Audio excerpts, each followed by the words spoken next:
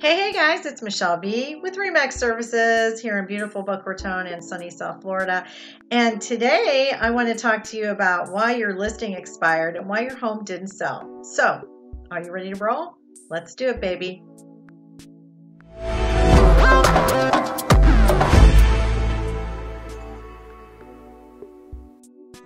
Okay, so your house didn't sell. I know it's sad when that happens.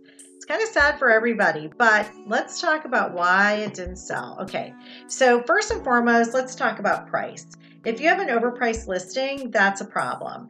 And if you get feedback from other realtors to your realtor saying your property is overpriced, you need to lower the price. And if you go to relist it, you really need to consider the information that your new listing agent may have, and also any feedback that you get as you move through the new listing.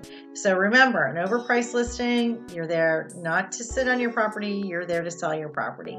And second of all, if you're really unsure, get an appraisal done. Why not? It doesn't cost very much. And I've had sellers do that before, and it's a good thing. That way you can hang on to it for down the road and maybe negotiation purposes.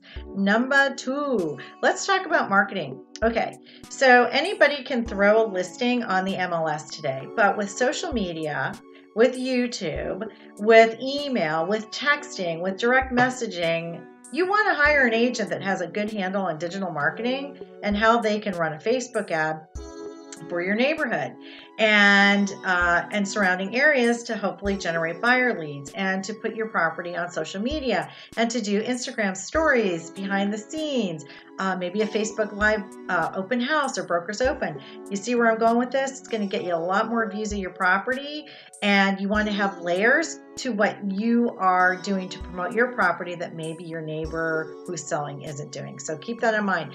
Realtors are marketers, and you need to hire a marketer. Okay, number 3, let's talk about staging. So staging doesn't have to be expensive. Sometimes it's just a matter of removing furniture or moving things around in your home, putting it in the garage, and maybe you need to go out on bulk day. Just get rid of it already, that ugly brown chair or whatever you have that you don't need. And staging also could include a $100 run to Kmart, Walmart, Target, Home Goods, and get like what do you call it, comforter in a bag set, and put that on your beds. You know what I'm saying? And make it look really nice. I always say, listen, get the nice white comforters with the white throws and everything, so that it really looks consistent in all the bedrooms, and it makes it look so clean.